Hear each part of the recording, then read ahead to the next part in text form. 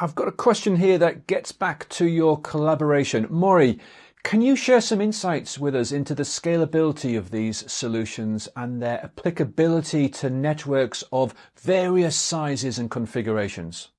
Yes, so we realized in this workload settings, the definitions from the operators, and then they will explain their requirements, how many radio unit have to be supported at their field, and also what kind of a network interface required. And to reach this level of expectations, the easy job is to build everything they ask, become an OEM type of hardware. But this easy answer will bring the side effect after. The cost will go higher because it's become a proprietary design. So we use the building block strategies to make this possible. And this building block have a certain components become flexible to be changed. For example, we will use the Intel Westport channel in Logan Beach interface to support multiple 25G port. As accelerators into it, the VRAM boost will allow us to configure into a different workload. And in these densities, one single node it will be okay in the one site. It certainly have to become up to 3 systems. And we also recognize if there is a way to put all this hardware requirement together into the same form factor and increase the densities, then dramatically can save the space for operator and also software partner to put more services into the same area. And because of this requirement, we start to think about how to utilize those new technology introduced by Intel, and which is VRAM boost technology and also the 4th Gen Xeon SP solution. These two, we still can keep it in the multiple sled design, the 2U form factor. So imagine you can have the similar DU design to the 2U rack mount space, and then able to support up to 3 individual nodes. So this dramatically save lots of spaces and also to bring down the cost because you can share the power and share the power supply to support 3 the nodes. These scalabilities really depends on the workload requirement. So certain area, one will be enough. We have the single node services. But if you want to change the configurations, we also can stay in the same form factor. And it's very, very persuasive to using this the same form factor strategies to scaling through the different CPU workload. And we really enjoy this advantage introduced by Intel, and also hope this can continue to support Rakuten Symphony, the software workload requirement. And after this, we are also thinking more next steps. What if the customer expecting more density? We also offering now with the 2U 4 node as well. So you can imagine 2U in the 1 node, 3 node, and 4 nodes. This will dramatically change the game, and definitely if you can find the right balance, also can save lots of costs for the hardware selection as well. Thank you very much, Mory. Well, there's a question we have received here that moves away from technology. In the context of these automation initiatives, let's not forget the most critical piece of this is people. And Geoff, let me put this one to you first. What are the organisational challenges of deploying automation in terms of the mindset of operational teams at operators? Yeah, great question, Guy, and I think we've touched on this. I think the larger obstacles to actually adopting automation are organizational processes and not the capabilities of people to do automation, but the capacity that people have to do automation at the same time as they're doing their day job, which is very taxing. There is a need to have a very much an automation first mindset. One of the processes that we have implemented in our own operations in Japan, but also in our tooling, is that whenever there is an outage and we do root cause analysis, we ask the question, is this possible to automate? And if you click and check that box, it automatically goes into a queue of potential use cases, and then the automation team, which was what I was mentioning previously, select them based on business case impact. So releasing people to actually think automation first is a big deal, and just giving support to allow inside the existing processes the introduction of that mindset goes a long way. So the biggest barrier, I think, is the reality of how hard we're working keeping the lights on today. Sure. Yeah. Thank you very much, Geoff. Caroline, do you want to comment on this question about culture and people and mindset? Actually, I would. Geoff actually said it really, really well. One of the things that we are looking at the tip level telecom infrastructure project, we've been asked by different operators, say, how do I read? There is a little bit of a different skill set you do need to add into the workforce. For example, we have done some training courses, and one of the things that, in addition to what Geoff said, really adequately, really well, how do we make people doing day job and a half, right?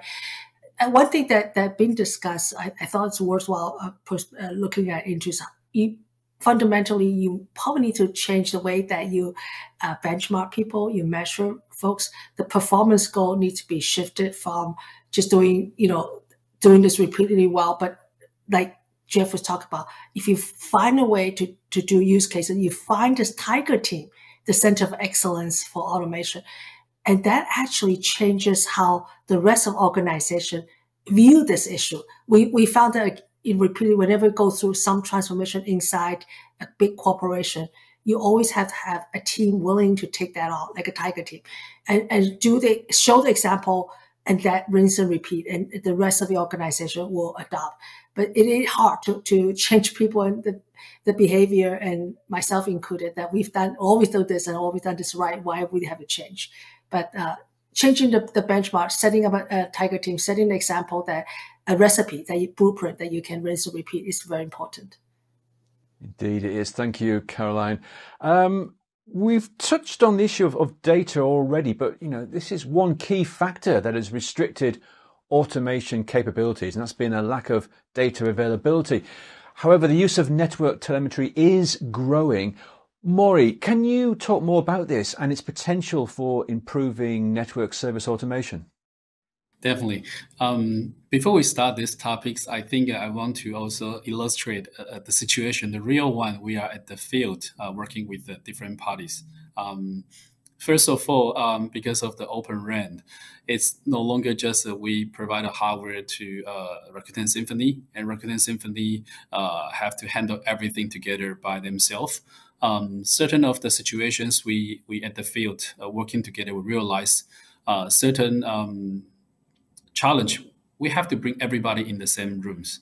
When I say everybody, it's not like 100 people, but it's closer to the numbers, like maybe including 6 companies sitting in the same meeting room. Just need to prove how to guarantee those latency and how to guarantee those parameters, telemetry features will be properly shown on the dashboard in the existing operator network dashboard. And sometimes they got surprised because they cannot see what they want or what they have in the past. So they expect Supermicro and Rakuten Symphony to prove how to reach the same performance. And I think in that journeys, we realized, I used the Caroline just mentioned, tiger team is a very right word. We don't want too many people in the same room just to point the different directions. So there's a very clear instructions and how to work together. And from the hardware level, we finished the setup and the guidance from the Intel about the FlexRAN. Once we've done this part, we offered this to Rakuten Symphony lab to certify and validate before moving to the live networks. This whole steps, once we finish, even you brought everything to the location in the operator live network, we still get some surprised. And then to solve the surprise, your beginning question asking how to control, it's actually the key and the evidence to show the data is actually there. And then we have to adjust our exporter for those parameters and then allow the Rakuten Symphony SIM world to grab all those things in the control interface and then share back with the live network. And those settings also need to be highly secure with the board management function like the BMC and then redfish through the different operating system support. And there are many steps. I think in short, looking at the hardware is pretty simple, and using the service is also very convenient. But to connect all the things together in a very flexible infrastructure, it's actually pretty challenged, which is probably the reason why the Open RAN have a few leaders can make it become the real case at the field. And Rakuten Symphony definitely the one. And we enjoy these settings. I think it's very challenging. I never say it's easy. So Geoff gave lots of good questions, and we learned a lot. So we are going to make it better for Rakuten Symphonies. Thank you, Mory. And Geoff, let's go over to you. Do you want to pick up on Mory's comments there about network telemetry? Yeah, I think the whole industry understands that the importance of observability frameworks is growing, and the accessibility to data when it's needed, and the fidelity and that data being in the right location.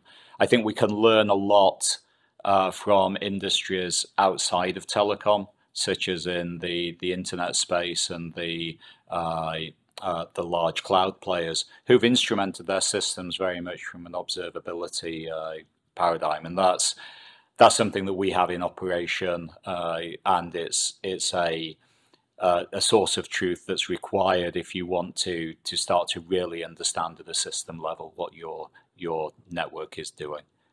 Thank you, Geoff. Well, we've still got time for just a couple more questions that have been sent in from our viewers. So let's get on to the next one here. Intent-based end-to-end automatic provisioning is indispensable for real network slicing service by 5G standalone for applications like autonomous driving, etc. Can our panelists share any experiences they have of this or possible solutions? Geoff, do you want to take this first, and then perhaps we can hear quickly from Caroline? Geoff? Yeah, and my answer will be very, very simple, and it's actually something Caroline said earlier. It's a great example of how complexity is increasing, and automation always helps with complexity. It's going to be impossible to provide such services in the future without automation. So the only question that we have as a business is the priority you put in solving that use case versus all the other automation use cases that you have in your pipeline. Yeah, thank you, Geoff. Caroline, do you want to pick up on Geoff's comments? Yeah, so network slicing is a great example of how the next step for the automation need to drive to. If we're going to offer a network slice, you mentioned autonomous driving. Just even look at connected car. Understanding the use cases, you're working backwards. How do we need to provide enough data and enough the intent base is really about designing from the use cases back. And so we're more and more looking at the network, 5G network, we need to start serving enterprises. The observability framework is a must-have. It's not even optional. No enterprise is willing to take this on unless they know in a single dashboard what the network is doing, how the slice is guaranteed bandwidth, spectrum, latency, security, and jitter. All of that has to be designed in from the slice level. So we have so much conversation at CTIA, at us board. We're always looking at this as if we want to make network slice, which is a must-have for 5G, the increase our reachability into enterprises. For example, this observability, the everything we talked about, the telemetry, the automation process, is no longer even an optional. It's a must-have. So I think the work that we've done to make vRAN, Open RAN work in a discovery network really sets us very well to take the network slice deep into very critical infrastructure like a oil and gas industry, manufacturing, connected car, even healthcare. So that's a great hope, and then the work that we've done together sets up a really good foundation.